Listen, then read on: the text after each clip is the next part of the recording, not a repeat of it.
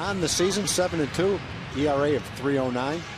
Since June 16th, over a period of 9 starts, his ERA is 1.77. Over that period of time, the second lowest in Major League Baseball. Again, the 2-2. Got him swinging. Good, sharp slider. Garza nods in agreement, goes into the wind. Got him swinging. Tied him up with that inside fastball and the 0-2.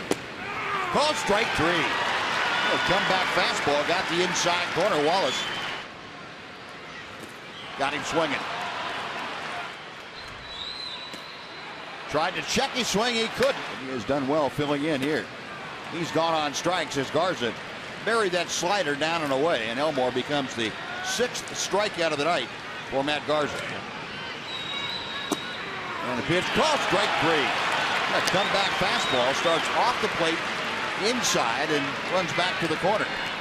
The payoff pitch got him swinging. Good slider down and in, and Garza now has 8 strikeouts through 6 innings.